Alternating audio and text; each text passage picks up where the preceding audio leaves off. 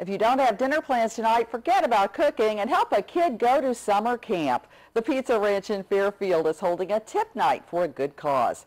Willow Findlay was recently diagnosed with type 1 diabetes and is raising money through tip night and by selling cookbooks to go to summer camp. I'm raising money to go to Camp Kirkdale Hollow. It's a camp for kids with type 1 and type 2 diabetes, and what you do there is basically like you could zip line, swim, and do like anything. No, it's actually for everybody. It has recipes for everybody, and then there's a gluten-free section, and in the back for like younger kids there's fun things to do. Willow says there's also a carb counting guide in the cookbook.